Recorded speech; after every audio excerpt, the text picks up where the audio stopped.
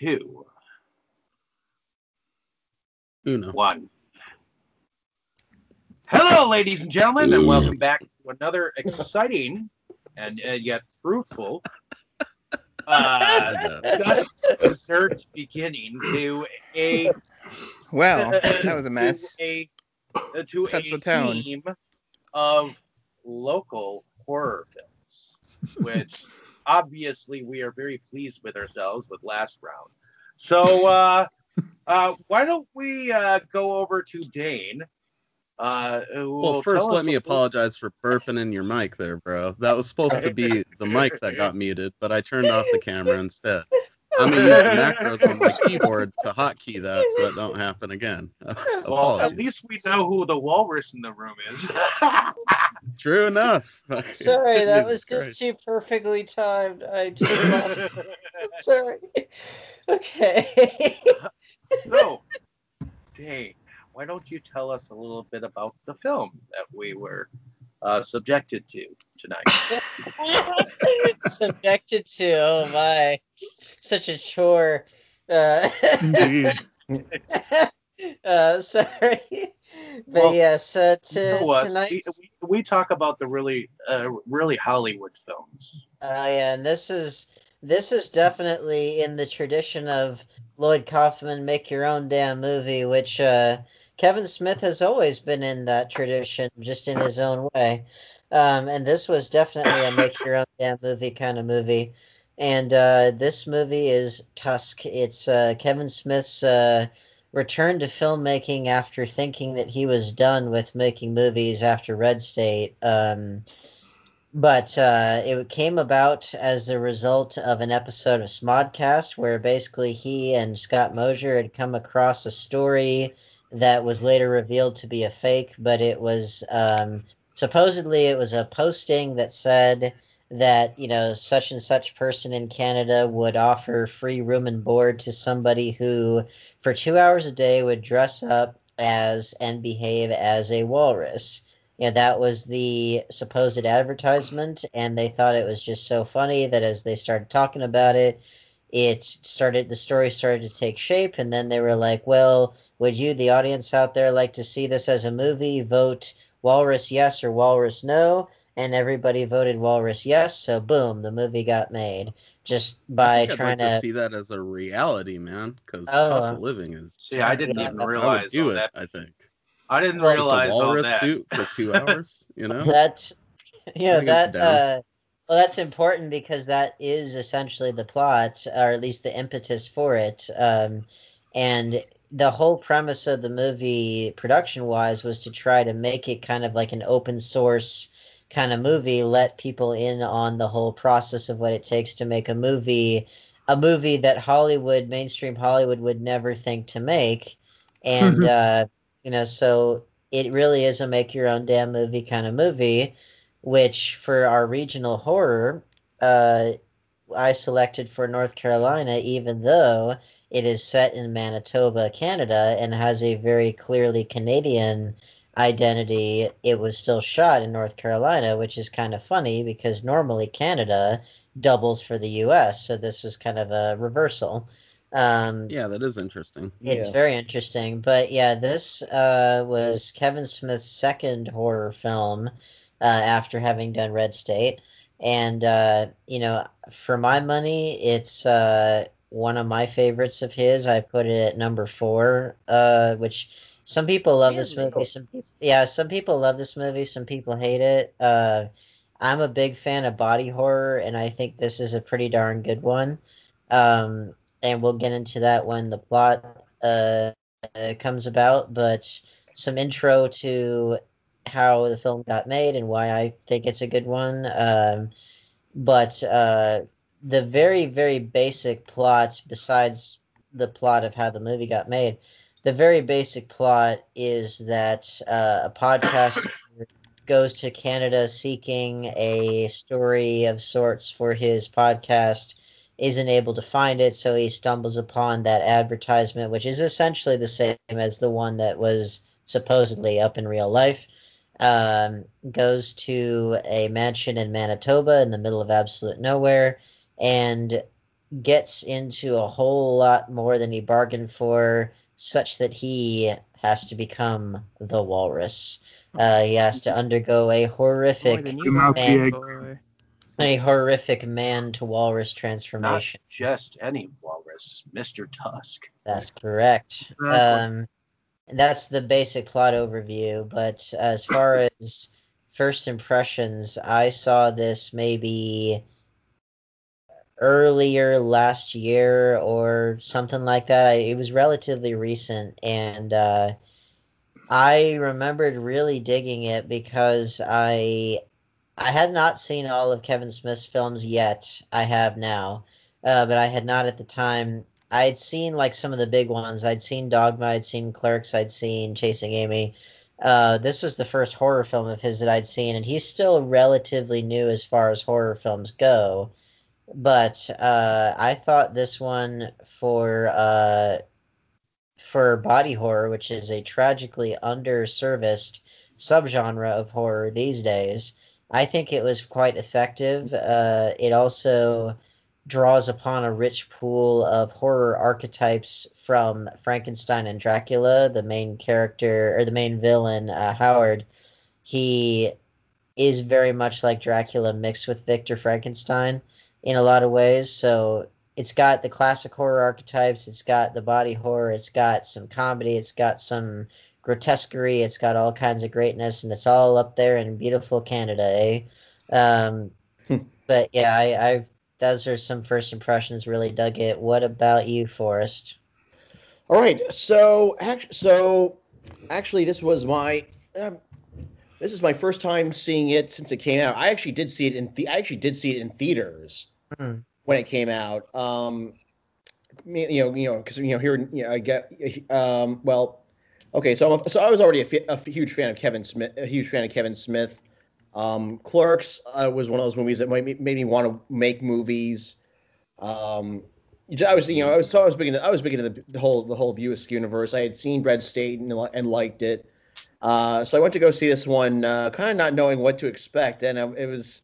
I bet to this very day I still don't know what to make of it. To me, it always felt like if the Human Centipede and Strange Brew had a one-night stand. Yes. That is the best description of this movie I've ever heard. I love it. I approve.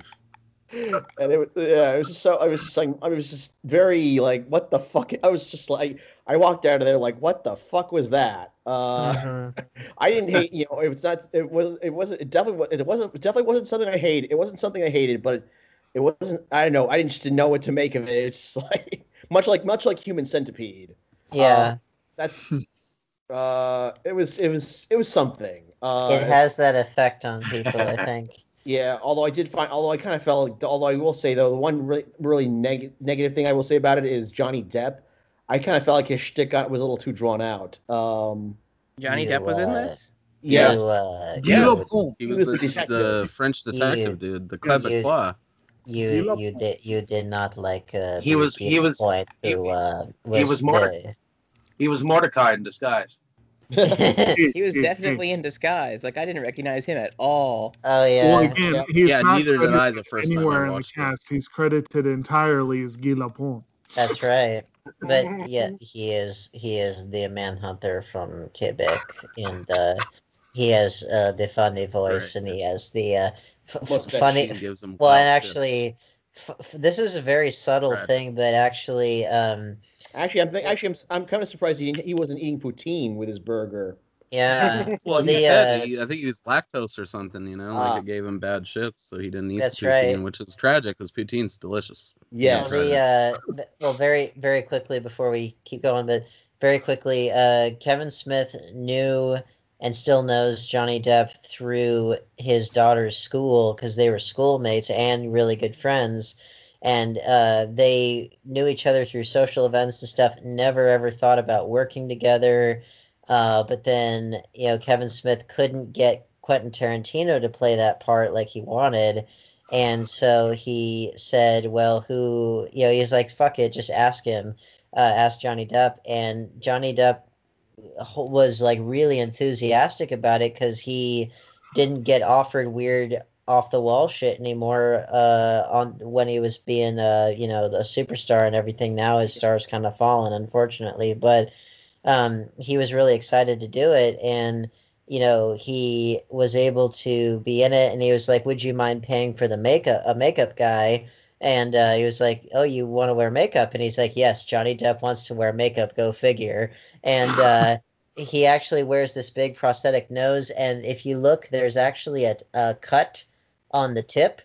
And he was showing Kevin Smith, and he was like, doesn't that look like a dick? And Kevin Smith is like, are you telling me you want to wear a dick on your face in this movie? Because if you've ever wanted to wear a dick on your face, Tusk is the fucking movie to do it. And so you can see the little cut on his nose there, and there's like a slight like blue vein on there too. So it's pretty ingenious stuff.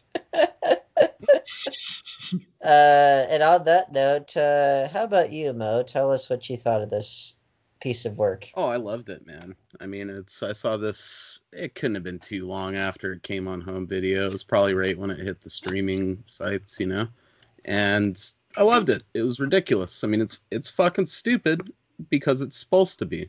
It's just absolutely supposed to be so absurd that by the time it hits the disturbing shit, it's like, wow.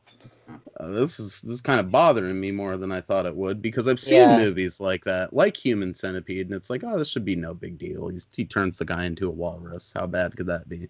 It stuck with me. It was the first movie, I think I said it in chat a while back, it was the first movie in a long time at that point that had made me think about it for a few days afterwards. Like, when you watch a lot of really messed up movies, eventually you see stuff that it's stuck in your brain. It comes to you in the middle of a shift at work, and it's like, yeah, that was weird. That's a great Tusk feeling. was the first movie that it really is, and Tusk was the first movie that had done that to me in ages. I don't know that any movie's done it to me on that level since, because it was like, man, the way he's like shrieking and squawking in that friggin' walrus suit just bothers me.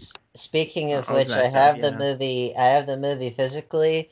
And what's that right there? That's Kevin Smith's signature, which is pretty cool. Wow. Nice. Yeah. Good one to have. Yep, the man himself. Yep. Cool. But what about you there, Jake? This was one that I think it slipped by me when it came out. I used to be a pretty big Kevin Smith fan. I was introduced, I think I went into this when we talked about Clerks, that I was introduced to it probably through Dogma, because I did see that in theaters. And I was with a group at college that were big Kevin Smith fans. And my coworkers told me about Mallrats and Clerks, and I watched those. And, and then for a while, Kevin Smith bugs me. I feel like he has tremendous potential, but he likes to fall into he likes to take it easy. He doesn't challenge himself the way some directors do. And when he does, he doesn't always do it with enough force to truly, truly grow in any one direction. Like, I thought Chasing Amy was great, but it fell short of brilliant because of its predilection toward dick and fart jokes, and I think he's just trying to have fun making movies, man. He does. That's always the vibe I've gotten from him, was that he's not trying to be brilliant, He's trying to do agree with that reading of it.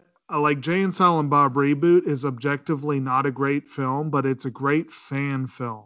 Like, if you are a fan of his movies, you will enjoy it. Because it's a love letter to fans, but objectively the acting's way over the top and whatever. But so when this one came out, it was in a like you said, he had kind of taken a bit of a break. It was in the wake of Cop Out, which I had seen, and it was depressing. And I think I had seen Red State when this came out. I definitely saw Red State long before I saw this. Had I not seen Red State, I would have been taken aback, because they are his horror films and they are completely different from his comedies in a lot of ways. Yeah. They have a lot in common. The man does have a good grasp on creeping dread. He does have a good grasp on creating an atmosphere. he could be a great horror director if he stuck with it. But he's also really good at interjecting humor where you wouldn't necessarily expect it.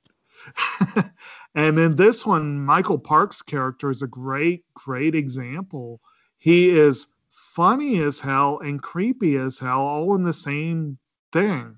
He kills it in this movie. He killed it. Yeah, exactly. And he killed it in Red State too. He was much less funny in Red State, but he definitely was great in that one too. But this morning definitely was the first time I sat down and watched this because I am not a body horror fan. It tends to bug me. It tends to wig me out. I don't like what Mo described of these images just randomly surfacing in your brain days later. Some aspects of movies I love when that happens, but not this one. But so I dreaded this one because of its reputation. But I finally watched it, and it's really not that bad. And even the grotesquerie didn't get as bad as I feared. And it had enough. Kudos to you for going at it, though, bud. Yeah. As disgusting and stupid as we made it sound. You're jumping out there. I had to watch it eventually because it's a Kevin Smith movie. His only feature I haven't seen yet is Yoga Hosers, and I'll get to it eventually. Yoga Hosers was okay. I've seen that. I have that. I didn't hate it. Yoga Hosers. I saw the trailer for it watching this movie.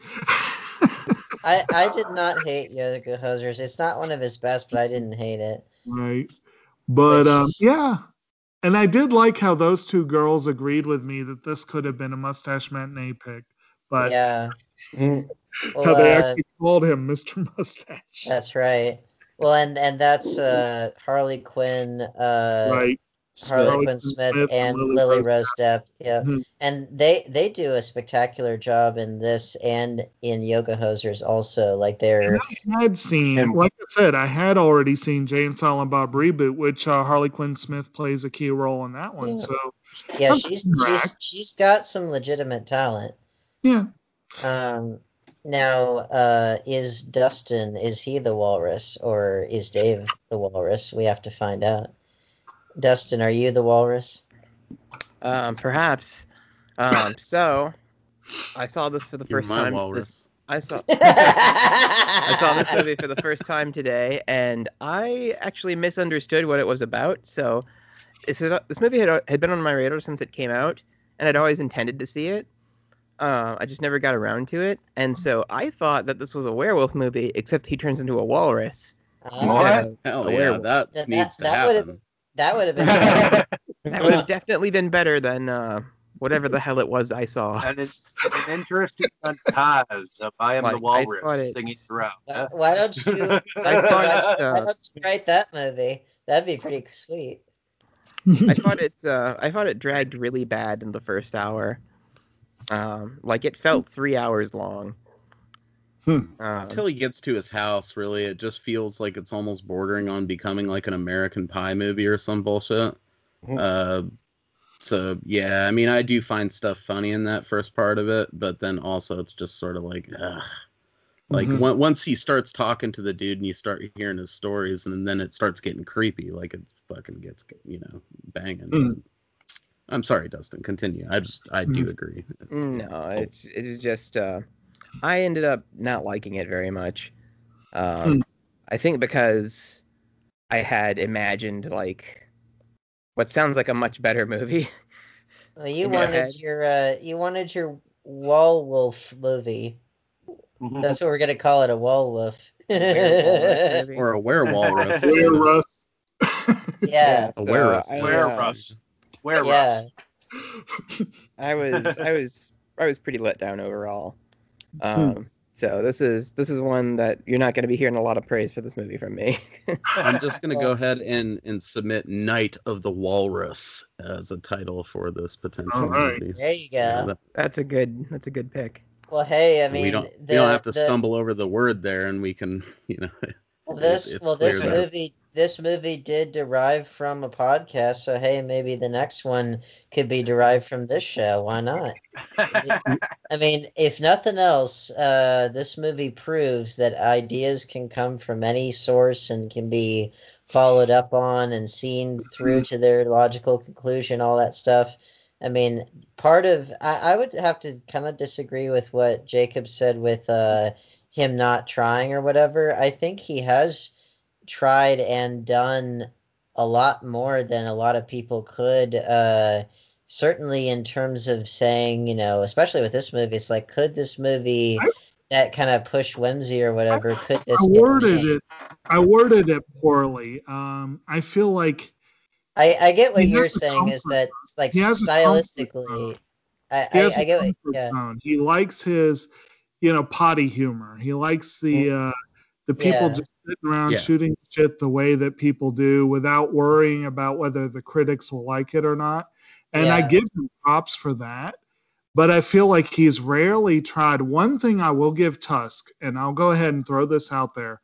I was very pleased that there was a clear delineation in character in who was using that sort of language and who was not. Yeah. Like Michael Parks had the very highfalutin, almost Cohen-esque dialogue, whereas Justin Long was much more your stereotypical Kevin Smith character. And I like that. The thing that I found with him is that I think in the times when this is more unfairness on behalf of the critical community. Mm-hmm. The times when he has really tried to grow up and try to do things differently, most notably with Jersey Girl, which I think is pretty criminally underrated. Like when he's really tried to be more mainstream or whatever, the critical community and to a certain extent the audience, but especially the critical community, just rakes him over the coals needlessly. And so I think part of that comfort zone thing is because, well, you get beaten up so bad by people that, you do what works with the people who like you or whatever. So, I mean, I understand that temptation, but I liked the fact that this film does show that, he can surround himself with good people in the visual department too, because his films never really get talked about as visual experiences because they're really not. They're mostly dialogue, but like this one has some of his creepiest cinematography in it. Now, we have not touched upon David's impressions. So is David the walrus? I am he and you are he and we are all together. Exactly. My perspective of this film is I saw a lot of interview sites like starting to talk up about this, really like putting some buzz on it. And this was in 2014, around the time when I was starting to do write for my own blog and shit like that. So this was I waited until it was like cheap enough for me to get, and then I picked it up at Walmart for like $12 or something like that. And Kevin Smith has always been a mixed bag for me. You either love him or hate him, and a lot of the people that I grew up around loved his films, whereas I went into many of them not really understanding some of the humor, some of it. But I will say that Mallrats was my favorite Kevin Smith film. Mallrats is great. And I think that will always be his number one film. What ranks number two in that is, I think, this film. Because this was the first time I actually paid attention to his film. I didn't see Red State. I have it, but I haven't seen it. So this was the first horror film from Kevin Smith that I actually saw. And though it was a sleeper, it did have that American Pie vibe going on. It did have some elements of, as Boris said, I love how he put it, as like a love child of say Strange Brew and Human Centipede. Human Centipede. the thing is, I was also getting some Jeepers Creepers vibes. And the thing is, Justin Long, well, not just because of Justin Long, but that ending. I mean, Justin Long in Jeepers Creepers ended up gets sewn into other people's flesh. Like it's not the first time for him. It's not his first body horror film. So Kevin Smith definitely understood how to bring that same effect around, and it bugged me, and it bugged my fiance at the time when we watched it. We were like, "Whoa!" And that's one that she ultimately kept on asking me afterwards, what was that movie again? Oh yeah. It was one that she actually enjoyed out of some of the films that I bring to her attention, and it was like one that she actually has to admit that it bothered her. So it's funny that Kevin Smith himself, whenever he talks about Tusk, he always refers to it as that stupid fucking walrus movie, which is just great.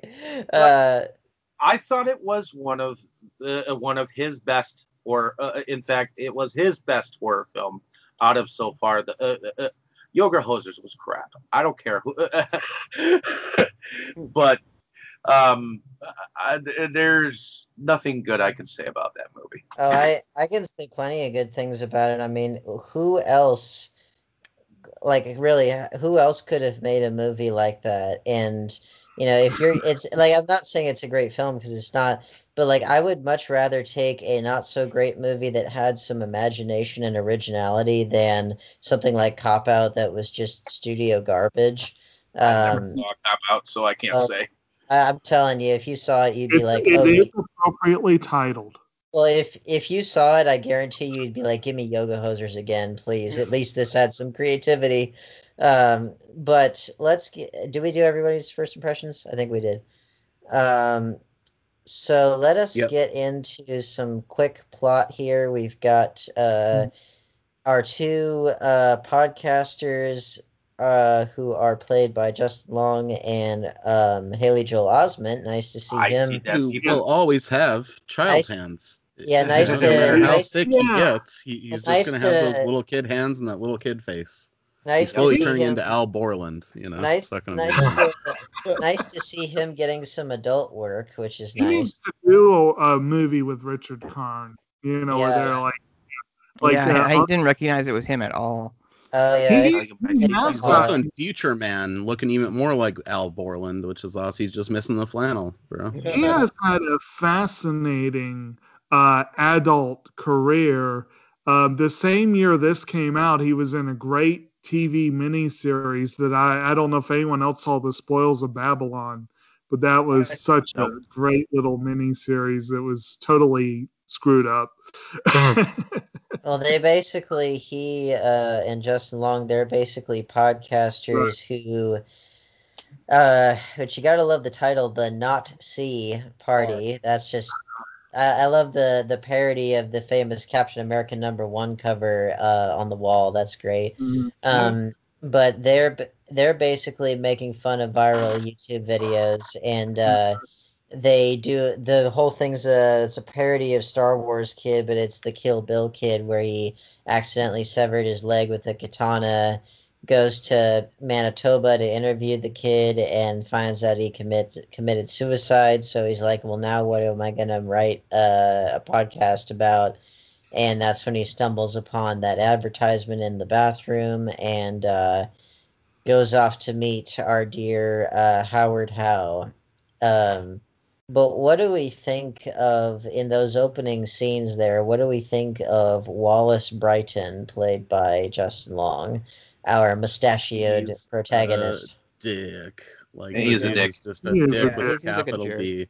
And just also, kids, don't ever follow advice you get on restroom walls, even if it is on like a handbill. Just don't do it unless it's a concert or like some type of film festival that's happening. Fucking ignore it because it's always gross or has some ulterior motive. We can't call you for a good time? Is that what you're saying? Probably not, bro. I mean, Yeah. you can, but not somebody who got my number off the wall of the loo. You know what I mean? Yeah. Right. No, So what, that epic mustache couldn't save him? Is that what we're all saying? I do like the mustache. I think me and Jake are probably in agreement on this. The dude's a bit of an asshole, but the mustache is a fine piece of work. Yeah. Now, I will say I like Justin Long as an actor, and I think that he does do a great job with the character. But yeah, he really is a dick. So you start off the movie going like, I don't know about this guy, you know? Yeah. Which I personally, I'm a big fan of movie protagonists who start off pretty unlikable, because that gives you some good room to build up from, and there's something to be said for characters that start off unlikable, because then you see kind of what they have to be put through in order to either ascend or to even get worse, you know, because sometimes it's about seeing how far they descend even from where they already are. Something a little scummy about Haley Joel, though, too, in the opening bits of this. Like, you can't just be looking like an 8-year-old banging dudes' girlfriends behind their back, even if they are pieces of crap, man. Like, that's just weird. Little fucking kid hands grabbing your cell phone there and shit. Well, that just means his girlfriend's secretly a Shotokan at heart.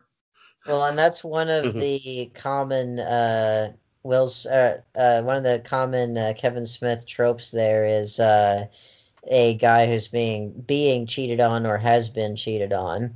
That's pretty common in his films. But he goes to meet our dear Howard Howe, who's in this Manitoba mansion in the middle of nowhere, way the hell outside of Winnipeg, which is like the big city in Manitoba. And Howard Howe has some stories to tell and just wants to tell someone who wants to hear them. And that's when he imparts the knowledge of our dear Mr. Tusk, who supposedly rescued him after a shipwreck. Now, what do we think of our dear Howard Howe?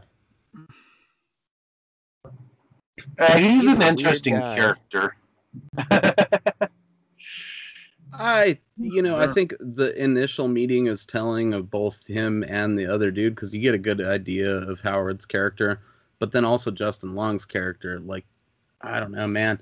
Both times that I've watched this, like, in memory, it bothers me that he's still so, like, crude in front of that old dude, because he says things in a more, I don't know, he's just like the type of old person I think if I was around him, just to be polite, I would adjust my way of speaking and maybe not, like, be crude or swear or things like that. Well, I do like how he calls him out on it. Like, there's the part where Brighton is playing with that piece, the walrus's and he tells him he's a rapscallion of the highest order or whatever.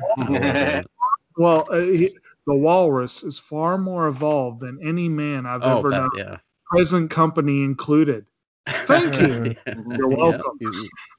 What an idiot. But I mean, it's just such a classic meeting, and it does have that vibe almost of like when, the dude meets Dracula at the beginning. Yeah. And it's kind of like, whoa, this dude's almost transported into another world just by stepping into this guy's old weird house, Well, I'm glad you said that, because when I was watching this, I totally got a Dracula and Renfield vibe, because he goes to the castle of the monster, and he kind of enters freely of his own will and invites the horror into himself, even though he's going to the monster's lair.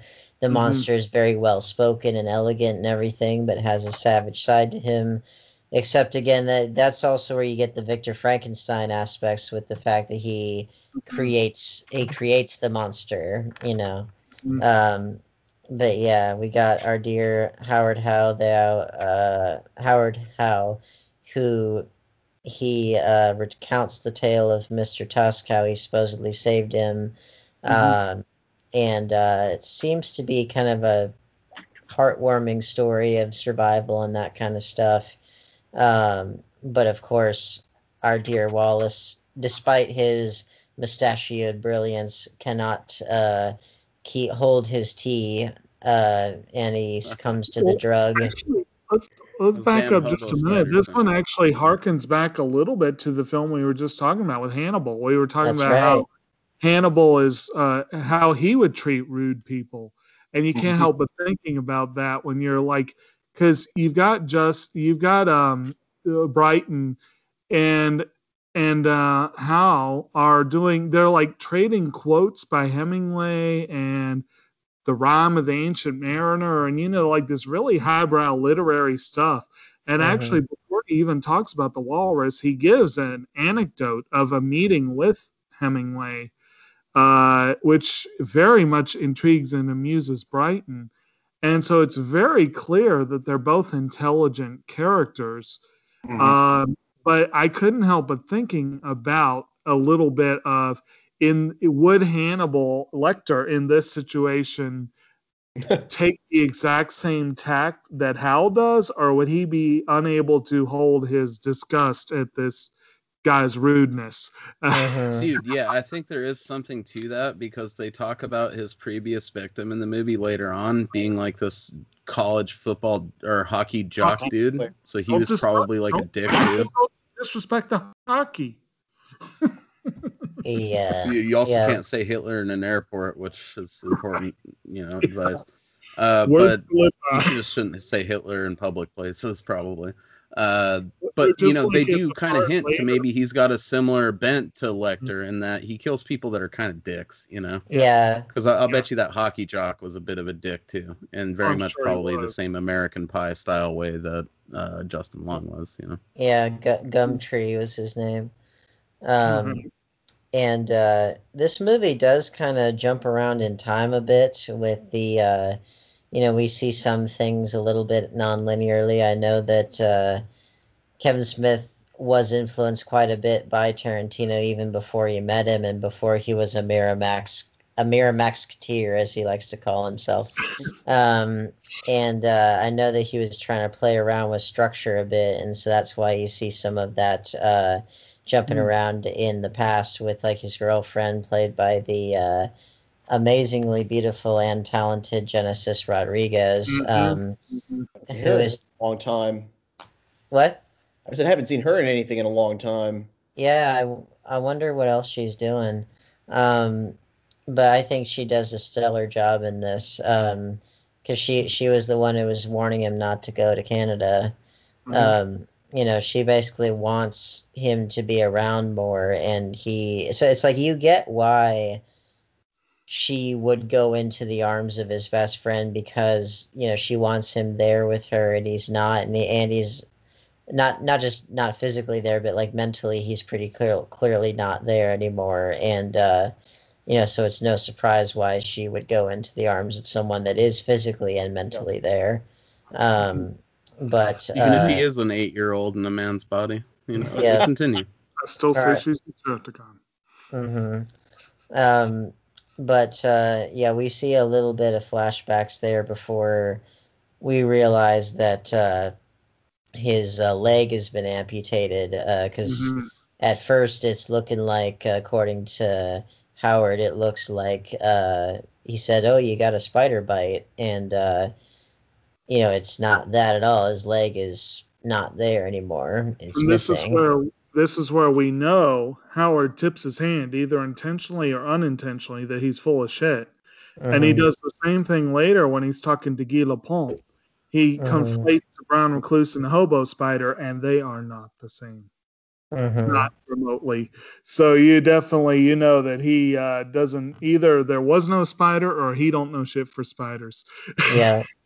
Well, and I love how he's like stifling laughter, like part of the way through it. Like it is kind of hilarious if you just chopped a dude's leg off and you're like telling him this bullshit about a spider. Yeah. Right. Well, and that's also where we learn that he's not wheelchair bound. No, that's later. That's later. That's right. At the dinner scene, I believe. Yeah. Which this Goldbricker can walk. Yeah. That's right. There's that part where he's like, well, the morphine will make you drowsy, and he just looks at him with murder in his eyes. I'm not asleep. I'm just paralyzed. Yeah. Because that whole thing with, you see the limbs gradually come off, and the gradual transformation of it all is pretty grotesque in its own right.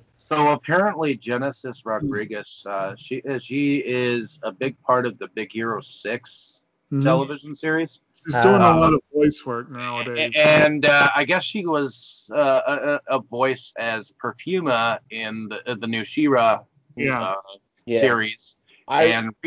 Recently she was in a movie called Centigrade. Yeah, I remember seeing She-Ra series was pretty good.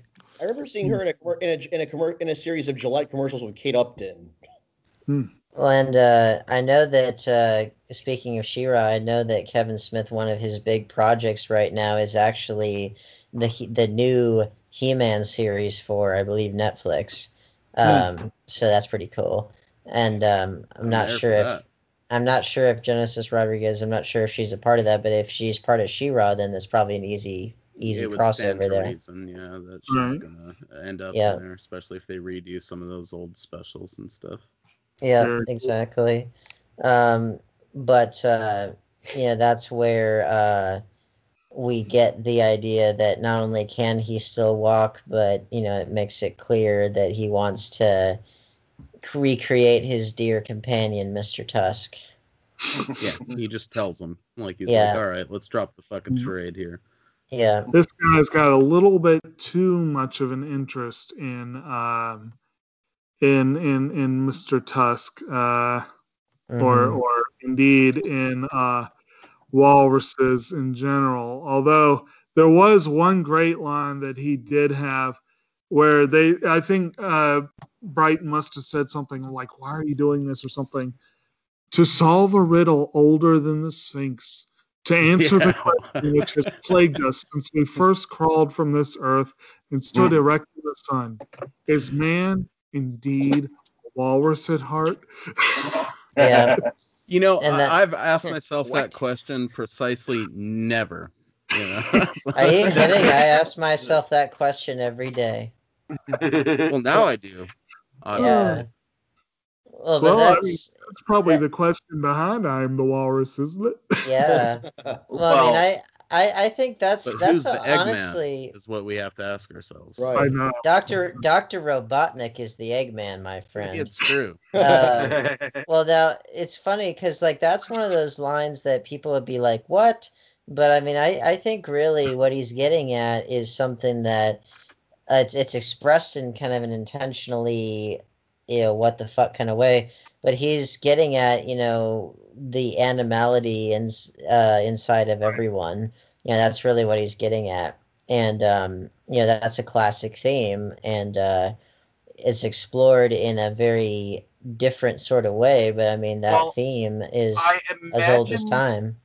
He clearly hates humanity.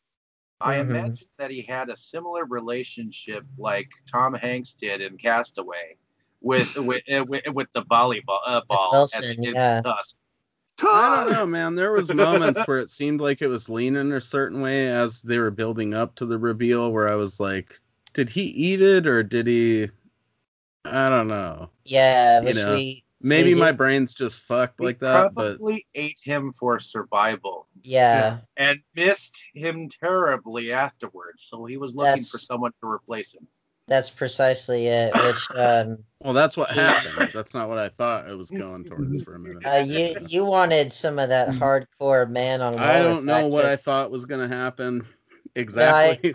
I know you, Mo. You wanted hardcore human on walrus. It seemed like it was leaning towards some walrus play.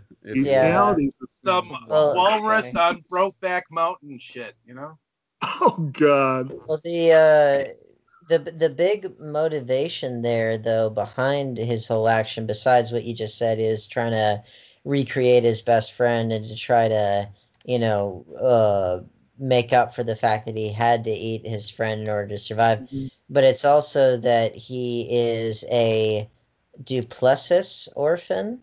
I believe. I don't know if that's how you pronounce it. Yeah, I think you got it right. So that whole thing, 20,000 Canadian children who were wrongly certified as mentally ill by the provincial government of Quebec and confined to psychiatric institutions in the 1940s and 1950s. And basically, if I'm recalling this correct, they were the ones who were horrifically like sexually abused by the Catholic Church at that time. If memory And serves too, this is not total untruth. It's like that's a what no, thing it's that happened that there really and happened. like down here in several places. Actually. That's right.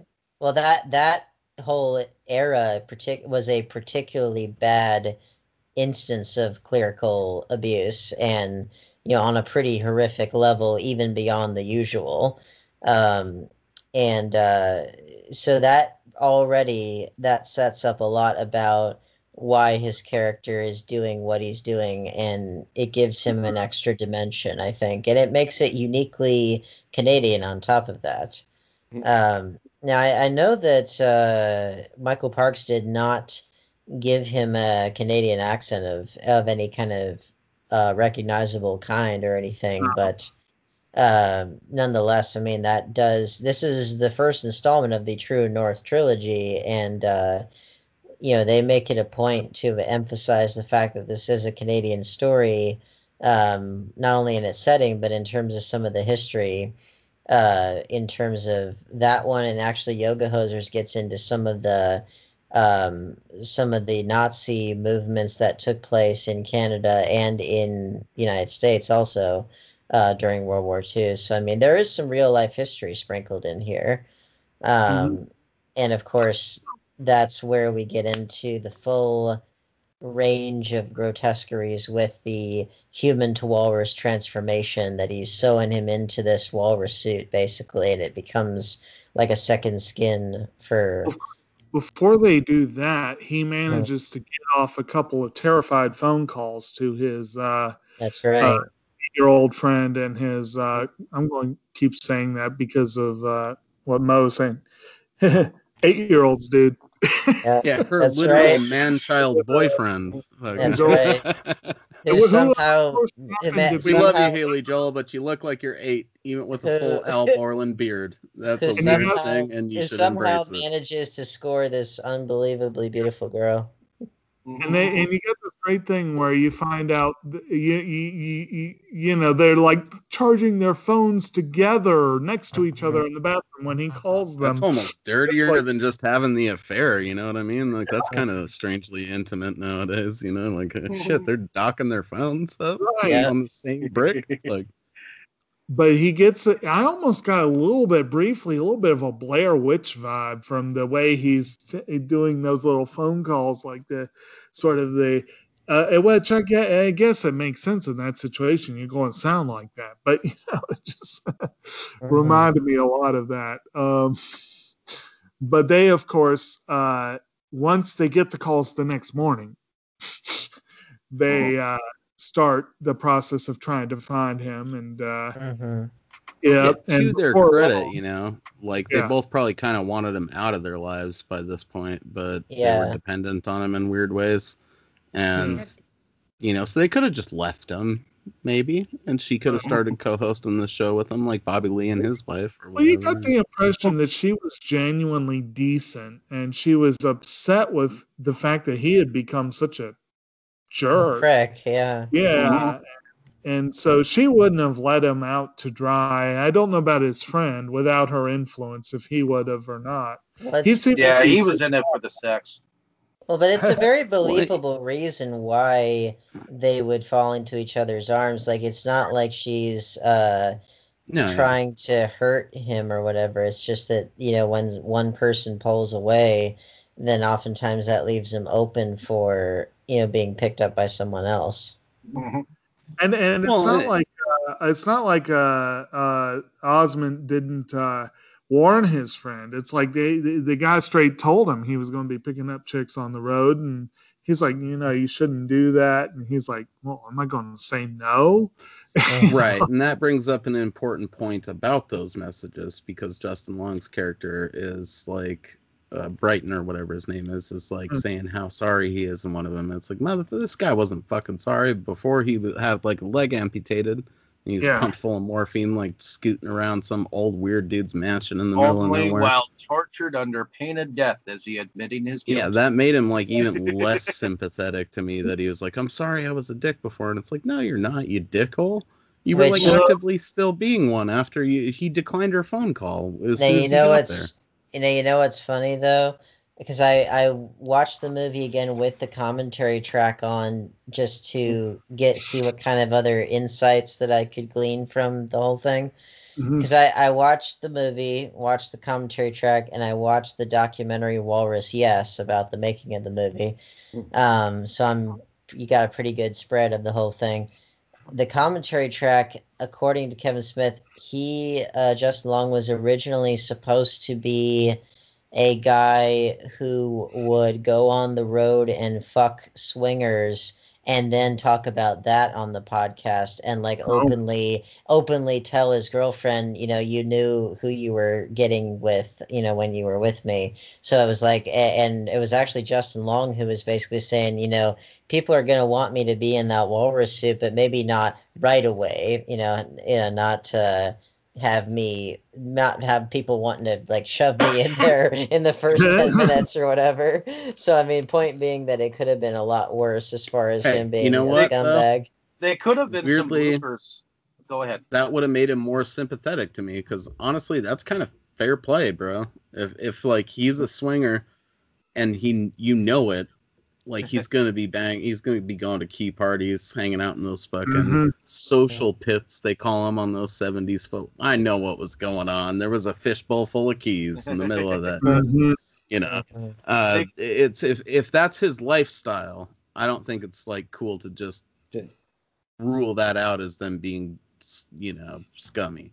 Like if she knew that from the get-go, then that's different. But in this, they made it. I think they did the right choice and made him unsympathetic, because you want him to. I didn't care anymore especially after that fucking point where he was like leaving that fake ass apology on the voicemail. I was like, fuck this dude. I think he believed it at the time, but he definitely did. The way he was so rude to the old man, the way he kept unintentionally, but still just by his assholeness, kept annoying that border agent at the at the crossing. And I did like that little mini lecture on what not to do in Canada. That was some good times. But I like that. The Canada-do's and the Canada-don'ts. And then of course you've got the whole thing that their podcast, they call themselves the Nazi Party. Yeah. Which they explain it in the film, but it's like, oh, come on. If you're going to have a sound alike to Nazi Party, you're going to expect some blowback. Oh, of course. I think that's kind of the image they were going for, though. They totally seemed like the kind of people that would get off on the controversy that would generate, But there was that part felt like a lazy joke after the first time, There was like that part funny later that first in the film where it was interesting later in the film where they had the thing where they're trying to call the cops, and they were talking about, well, you can call NaziParty.com.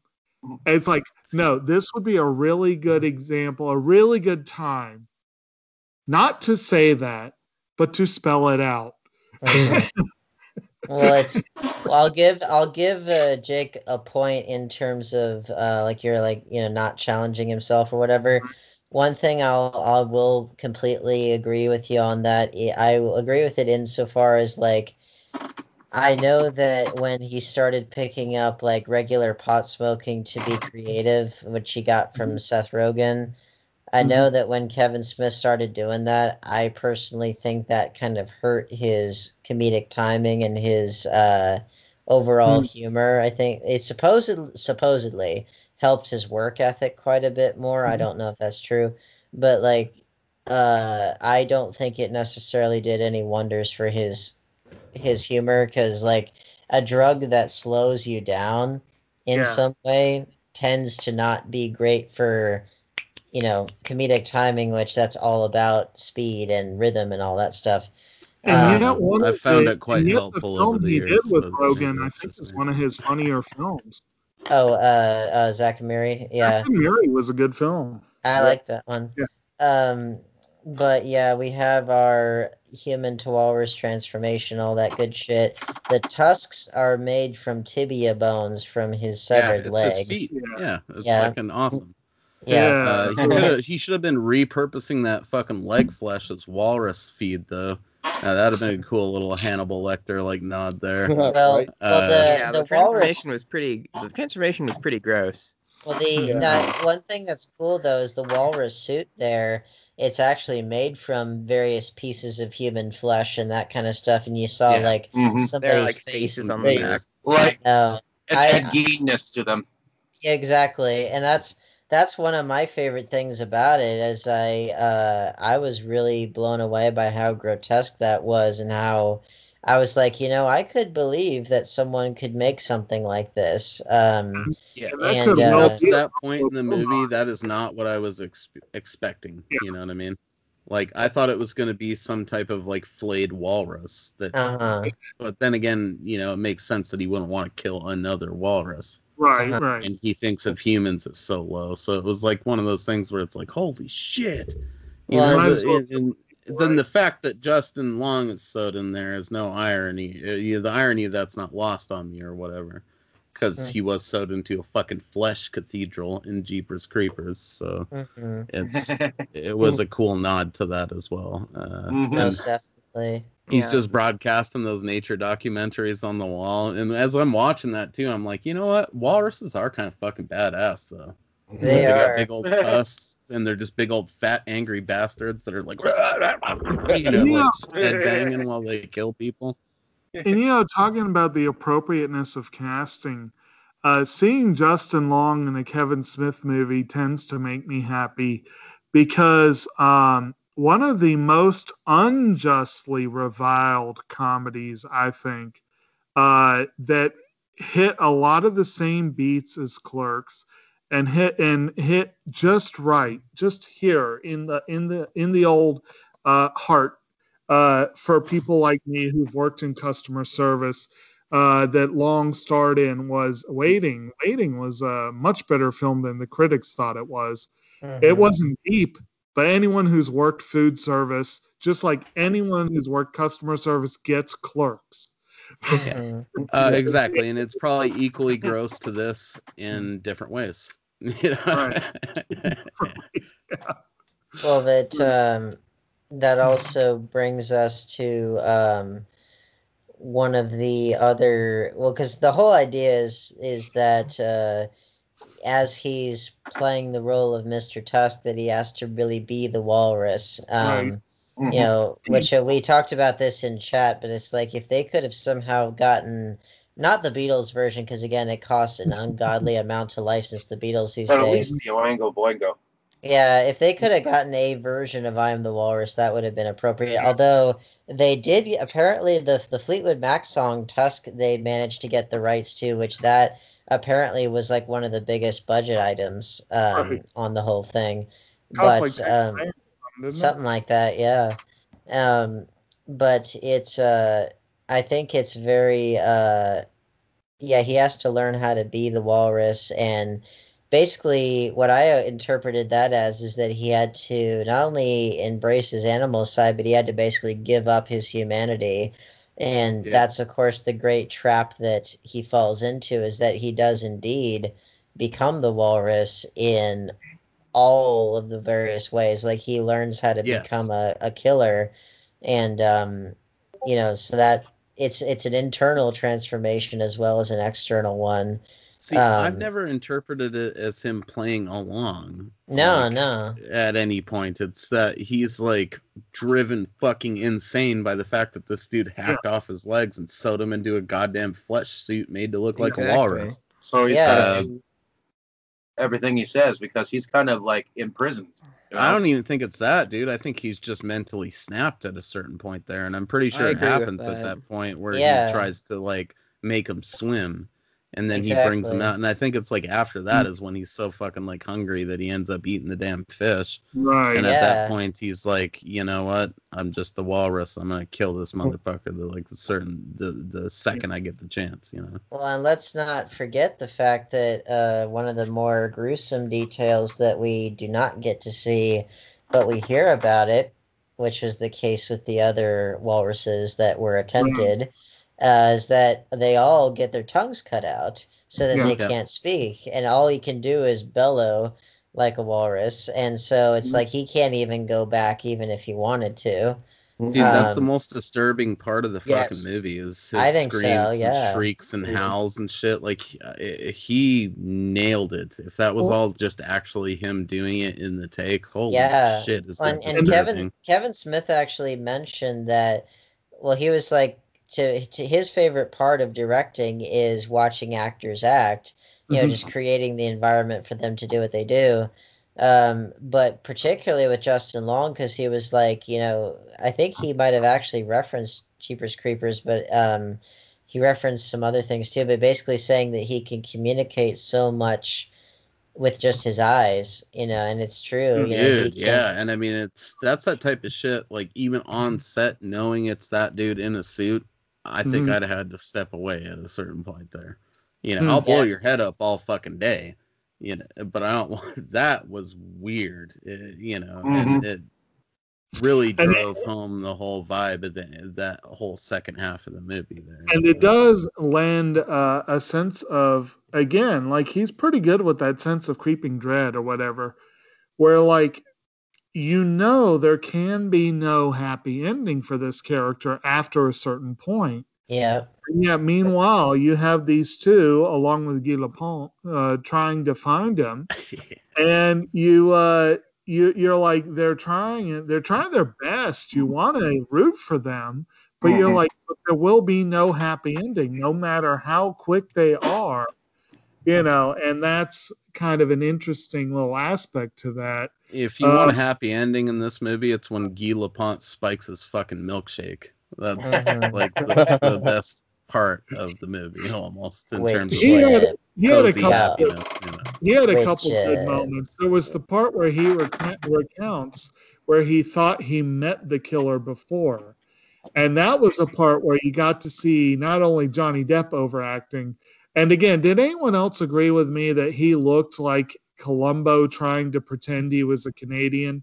Because, like, he had the lazy eye and the brown trench coat, and and that sort of goofy vibe that Columbo cultivated all those years. You know, Jake, I love you to death, but I'm gonna have to be the dude to say this. I think, you know, being as we bring up Columbo precisely never, you bring it up like every other episode. You're probably the person who's watched it the most or ever out of a lot of us, you know. But I do know of Columbo, but no, I don't know what you're talking about. The other part of it, though, was in that scene, Michael Parks decided to go for broke and overact like crazy. And so this is fun. And again, I thought of him as some sort of weird Stephen Root mashup where he was like part Bill Dauterive, part that dude. What was his name? Melvin from Office Space? The stapler guy. The only one I know is Dwight. You're thinking of The Office, not Office Space. No, Office Space. Oh, there's more than one. Ugh. Yeah. Oh, yeah. No, Office Space was the Michael Judge film with Ron Livingston. Yeah, Office Space is fucking awesome, dude. It is. We need to do that. I would say my Office Space speaks to office workers as much the way the clerk speaks to retail workers. Right.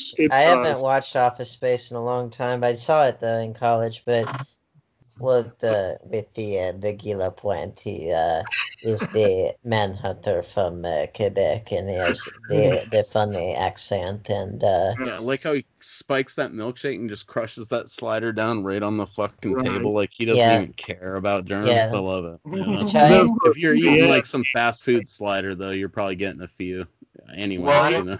He was probably also coming off of a Jack Sparrow Mordecai moment, so yeah. Well, honestly, I really like Guy Lapointe as a character because I think at that point in the story, like we've seen so much grotesquerie that he's a little bit of comedic relief, but he also he gives Johnny Depp an opportunity to play an eccentric character, which we all know he loves to play, but also I think he, on an archetypical level, is the Van Helsing of the movie, basically. And for some reason, to me, he just kind of works. He fits this. He fits this kind of somewhat like it's horrific film, but also it's got a little bit of the absurd, and he has some of that cross-eye. You could also edited differently. It would have been better placed, and I mean, because it does feel like a drastic departure at that point. Granted, the movie has gotten pretty disturbing, I think, by that point.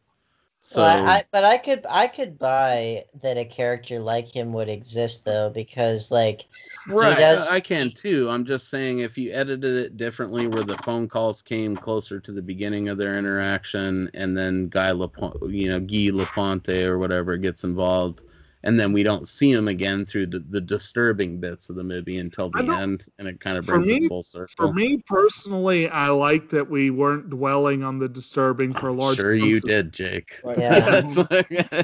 I will admit we might have smoother. We could have probably tightened up a few bits, but I do think that him being who he is, I think, kind of helps to balance out. He's a good foil, just like how Van Helsing's a good foil for Dracula. I think Guy Lapointe's a good foil for Howard. He's competent too. To reference another horror film we have covered, he is kind of this film's Ahab as well. A little bit, yeah. Well, he's surprisingly competent for being as dumb as he is. Like you could see that scene with him accidentally meeting the dude. Play out in a more serious movie, and still have gone the same way. It's like I kind of had like a feeling about that dude, like something was off, but at the time I took him for a simple imbecile, Which now, funny thing about that scene, which is great that I got this from the commentary track. Well, the voice that Howard / Michael Parks, the voice that he's putting on there, it's not just to disguise who he is from the authorities, which that's the practical reason, but apparently the voice that he was adopting there was I don't know if it was I think it was kind of unintentional. I think it was a coincidence, but like the voice that he has there was actually apparently very similar to the way that Kevin Smith's late father talked. Because his father was born with a cleft palate and had to get that fixed in some way.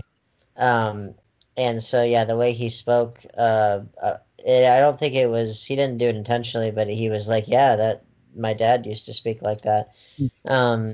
So, I mean, but it does serve a practical function in the story that it shows that he has been doing this for a while and that he has a serial killer pattern, but also that he's good enough at putting on this persona.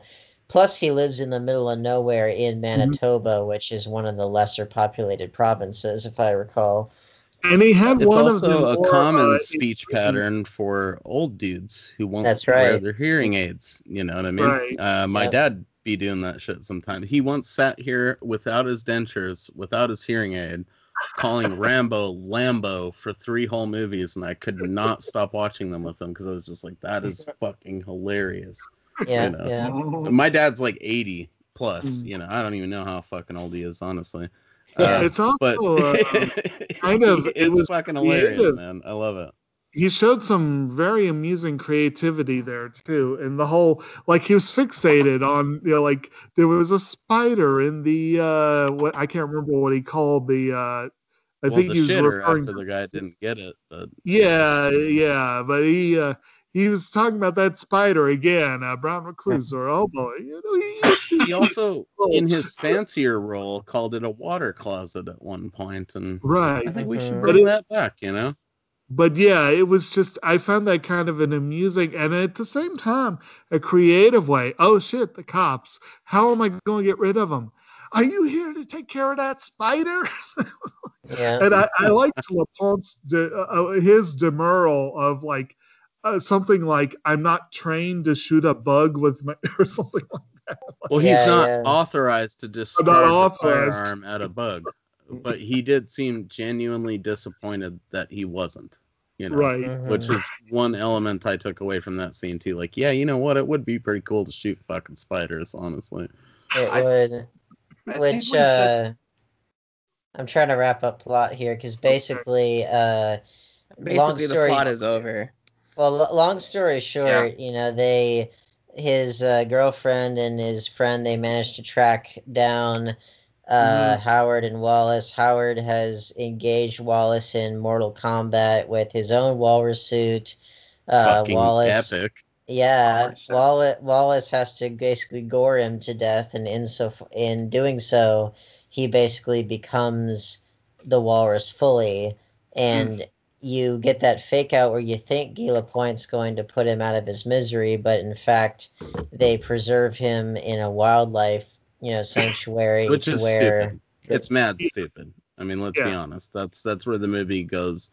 I love the movie. Guy should have shot his ass. He should have put him in misery. I apparently on the commentary track, Kevin Smith was debating whether or not to end it there. But the thing that he kept in the little epilogue there, because of her whole speech about how crying separates humans from the animals, and so you see that he has not he has fully become the walrus in a lot of ways, but then upon seeing her, that his humanity is still preserved in there with his tears, but he's now essentially imprisoned in his walrus exterior. You know and what would have interior. been less stupid though, is if they just had that dialogue earlier in the movie, or even did it in voiceover, as he's looking at her and crying, and then they blow his brains out.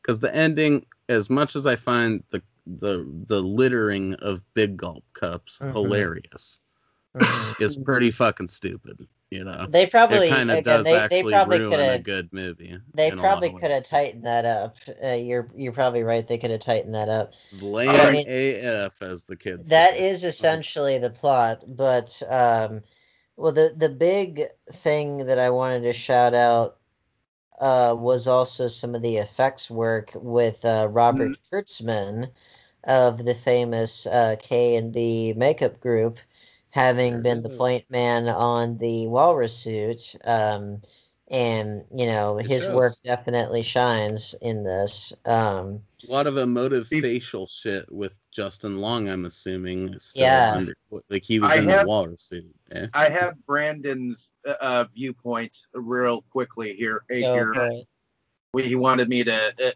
express this, but I haven't had a chance to. I had dreaded watching this film because I am not a fan of body horror, and this one very much falls into that genre. It really is a two-part film, with the body horror section being the strongest bit, with excellent dialogue and timing. Still not a fan of it.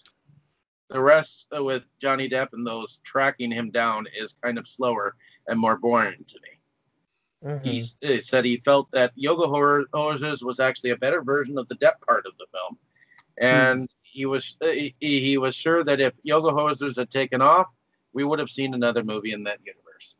Well, we still will. He's still making Moose Jaws. As long as that's awesome and not some fucking bullshit like College Humor shit, which I'm sure will be a factor in it, but will make more sense in like a Creatures Killing Kids in the Wood movie. Right. Well, as long as he sticks true to the central premise, which is Jaws with the moose, that's basically what it is. Yeah, that's all I care about. And earlier we had the discussion of Strange Brew. So maybe for the third one, Kevin Smith will actually take the production to Canada so that he can get Rick Moranis involved. Oh, that'd be cool. Rick Moranis and Dave Thomas somehow in there. Actually, was right here in New York. Nice. Yeah. Rick Moranis lives in New York. Does he? He lived in Canada. Well, he's from Canada originally. Blocks away from Spook Central. No, he lives in New York. That's why he got punched in the fucking face walking down the street recently. I'm sorry, Rick. I'm not laughing because that's funny. I know you read that he doesn't travel anymore, but I thought he lived in Canada. Okay. Well, he's traveled back to Canada. He's from Canada originally. Right. But there's a few blocks. Anyone else on special effects?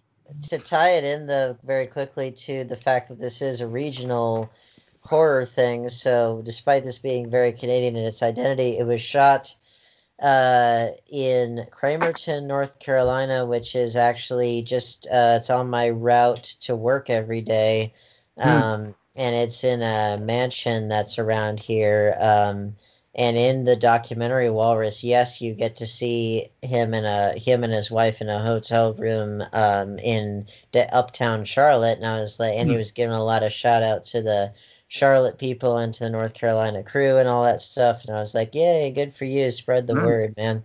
Okay, well, since you touched on that, I mean, yes, now please. might be a good time to fire off our regional recommendations here from the regional horror films of 1958 to 1990, a state-by-state guide with interviews by Brian Albright. We're just going to read them off real quick here, no explanation, just movies and directors, baby. So this was North Carolina, eh? We got Alien Outlaw from 1985, directed by Phil Smoot, pretty fucking cool last name. We got Another Son of Sam, aka Hostage, from 1977, directed by Dave Adams, probably some type of alias. We got Axe, aka Lisa from 1974, directed by Frederick R. Friedel, very much a similarly confusing name to Howard Howe, because it's just basically the same fucking name. We also got The Body Shop, a.k.a. Dr. Gore, from 1972, directed by J.G. Patterson Jr. We have Carnival Magic from 1982, directed by Al Adamson. We have Dark Power from 1985, directed by Phil Smoot. A couple of repeat offenders on this list here. We got A Day of Judgment by C.D.H. Reynolds. Just calm down, dude. What are you, a fucking medical doctor?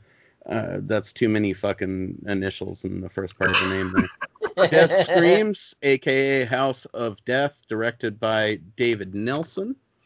And then I promise you we are coming to an end here. We got Dogs of Hell, aka Rottweiler from 1982, Worth Keeter. We got Final Exam. Dustin watched that recently, was not impressed by it, if memory serves. I liked it. I thought it was... I was a little let down. I was expecting more brutality. You wanted your walrus werewolf movie. So. Well, you just wanted your 80s slasher where they sell it to you with the fucking poster art as being they sell it to you right away, yeah. It's not bad. It would have been like a good on TV broadcast back in the day, which I'm sure it got. Yeah, Final Exam ended up being pretty good. It was just not what I was expecting. Yeah, not great. All right. Did we want to do? Hold on. Okay. Hold your horses, sir. Kidnapped co-ed, aka Date with the Kidnapper, The Kidnapped, and a bunch of other fucking titles I'm not reading by Dave R. That dude with two last names. We got Killer from 1989 by Tony Elwood. We got The Mutilator, which I actually have a review for if you want to check it out on my channel. It's Buddy Cooper did that bitch. We got Tale of the Third Dimension. And then closing it out here, we have Wolfman from 1979, directed by Worth Keeter as well. So that's our coverage for Speaking of Speaking strongly of Virginial up in this bitch, you know. Speaking of great Julianne Moore movie earlier. She was in Big Lebowski, so that makes sense. Okay. Go ahead, Jake. I feel like I need to give a shout out. When I was watching the final credits, the makeup department started up, and the first name was a man named Alan Tuskis. And I'm just thinking, with this particular movie, was that a coincidence? I don't know. But what a great name for someone working on a film like this. I know. And then favorite scenes.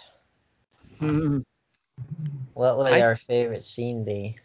I don't know that I have one, man. I think just the general walrusness. Go ahead.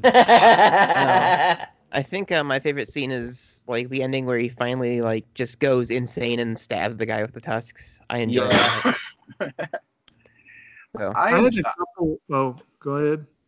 I was going to say I enjoyed the story that our Mr. Howe told about the walrus and how he got into it and jazz, and the initial transformation of the walrus. So I'm going to say shout out to that Ernest Hemingway bit, though. You know, right? Like that was fun stuff. I was going to say that initial interaction, basically between Brighton and Howe, that whole discussion was a great scene overall. Yeah, and it was just well done. It was well scripted. It was great atmosphere, great, sense of creeping dread, but also good dialogue floating back and forth and what have you. And but my single favorite moment was the moment, y'all can look at my little icon there. I captured it for posterity. And that is the scene where they have found Brighton's car, and Guy Lapointe sits down and flips open that little thing, and he's got that great big gun. It's going to be his gun and two little pistols, and he picks them up and hands them to the other two. And they demur. They're like, I think Osmond's character says something like, "I don't want a gun." And basically, my tiny 8-year-old hands can't hold exactly. That But then it's this baffled look. Take the fucking gun. You don't want a gun? What kind of an American are you? Yes. That was good. Yeah, that was great. I think my favorite, the initial meeting with Howard, I think that's really great. I mean, anytime that Michael Parks is on screen is just amazing. He's a criminally underrated actor. Mm-hmm. What about you, Forrest? I probably have to agree with Dustin. The walrus fight. When he just dead. It's just. I mean, it's one, on one hand, it's fucking hilarious, but at the same time, very disturbing. And right, it's like it comes at that moment where when you see him in that fucking walrus mask, I always start laughing and then immediately like dead stop it, because it's like, oh, this is fucking hilarious, because he's like, and now Mortal Kombat, but it is also disturbing at the same time, so you have to take pause for a moment during that. It's disturbing to see Haley Joel Osment still have his baby face. So, baby face. Let's talk about this for a second, though. It looked like Mason would have beat him if his fucking tusks had been anchored into his face. I feel like he actually kind of had like a handicap going into the match. I don't know if this is something you guys picked up on, but he was just wearing like a walrus headdress that really had no like stabbing power. And the other dude kind of had the advantage with tusks that were actually we saw earlier in the swimming scene. I think he wanted were clearly to die, like anchored onto their face. Maybe. Yeah, I think. I think he wanted to die personally. What a pussy, though, not to build. I mean, especially with the Canadian element. If you had built like a tusk rig for your head out of a hockey helmet, it would have worked really good. That reminds me. I'm going to ask you, Mo. I'm going to ask you what your thought on that speech about the colors of the Canadian flag. Was that a pretty fun little speech there? It was, and though Canadians are sometimes blue, the hockey shit is serious business, bro. So you just, let's not sit here and compare that to your American football, okay? Because there's no contest. There's no contest, bud. It's just they will tear your fucking head off if you fuck with the hockey. Yeah. I don't know. I think football comparisons. I always think about another Kevin Smith alum and George Carlin's description of football versus baseball. Oh, I know. which hey, some of George Carlin's best on-screen acting was with Kevin Smith, particularly in Jersey Girl. He was kind of the heart and soul of that thing. And he was and Forrest can weigh in adequately on the experience of seeing baseball, and I would say football and hockey are sports, or basketball, that you go to watch. Baseball is a sport that you go to visit the stadium. And that's pretty much the deal. You shit when you're actually at a baseball stadium. I've been to games. It's just kind of dudes hitting balls and occasionally running. Are we ready to wrap? Yep. So who wants to go first? I'll go first. So I'm Dustin. I kind of wish I had a little bit more to say about this one, but this was such a strange movie. It was so long, and it only had like so many plot points.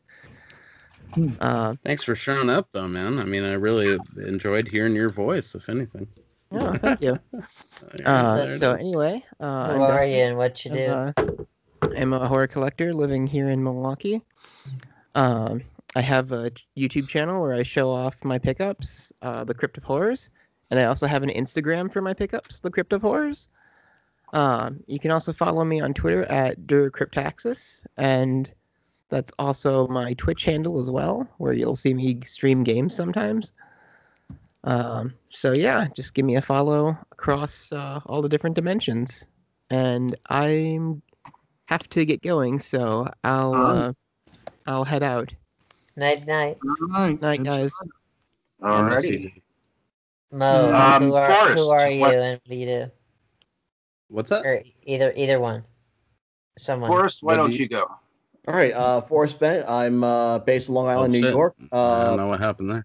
Avid movie fan and producer. Also, comic book aficionado and Camp Crystal Lake survivor. A resident survivor, girl. Always and forever. And it's running myself. All right. Go ahead, Mo. Mm-hmm. Oh shit! Well, I didn't know we were doing it at a breakneck pace here, where everyone. Well, I'm Mosley. I do videos sometimes. I have a fucking channel. It's Drunken Master Studios. I did a few H.G. Lewis reviews recently. You guys might enjoy, and I had a sizable amount of pickups posted. Mm-hmm. Other than that, pretty much I got like the Cinema Slut podcast going on. It'd be a treat if you guys subscribed over there. Checked out our first couple of discussions, and I got one that's going to be posted here real soon, where me and my lady talked about the classic 80s slasher Maniac. So Okay. Check that out as well. Cool. All right. I guess. Yeah, it is. How about you, Jake? Why don't you go ahead? I'm Kotobuki Jake. I live here in Central Virginia, where I co-host with our frequent contributor, who unfortunately sat the night out due to sore voice, Brandon. We do Septum Sin versus the World, which is a channel dedicated to physical media, the collecting, the enjoyment thereof, discussing it. We had a good discussion last night. The only video that I know we both worked on this week, I think he put up a clip show of the week's news, new releases.